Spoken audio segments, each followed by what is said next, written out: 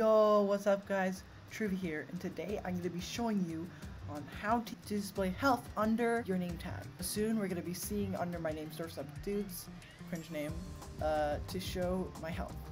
Well, let's start. First off, we're going to be needing to type in the /scoreboard commands, like this, /scoreboard.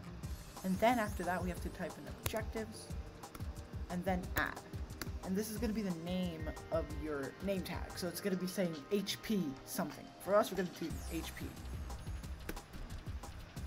Then this is all the values. We have armor here, food, dummy, I don't know what that one does, death count, and air. For us, we're going to be doing health. So then, after that, click enter, and it creates a new objective called HP, the name. So then after that, we have to do again /scoreboard. But this time, we have to do objectives and set display. So this is where you're going to be actually showing your health. So then we're going to do below name for our previous created objective, which is our HP. Then we click enter, and then set to display slot below name to show objective HP.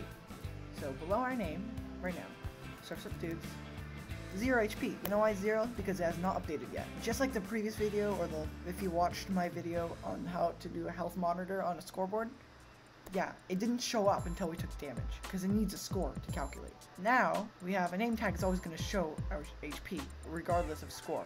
But if we want it to actually show our current HP, we need to update it by summoning an arrow or taking any damage. So I'm going to be summoning an arrow, and boom, it updated.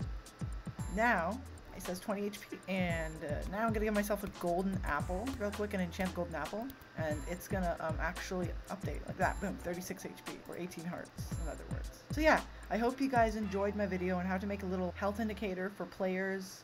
Yeah, see you guys. Bye.